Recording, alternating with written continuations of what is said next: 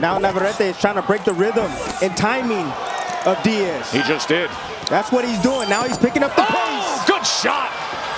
That awkward, long, lunging left hand from the champion, and now this is the volume.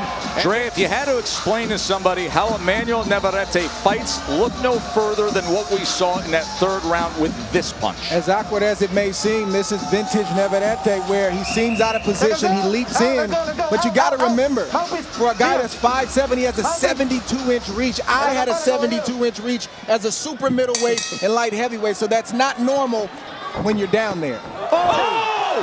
There's that left lead uppercut, and the knockdown is scored. 6, 7. Never saw it.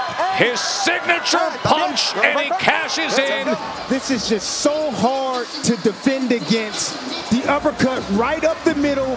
You think that you covered up, you think that you have your guards up, and he splits it with a beautiful uppercut as Diaz tried to move out to get away from his attack. But it was that feint.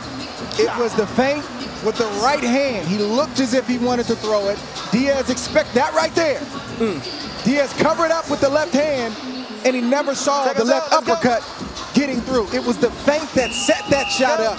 And typically it's the shot that you do not see that does the most damage.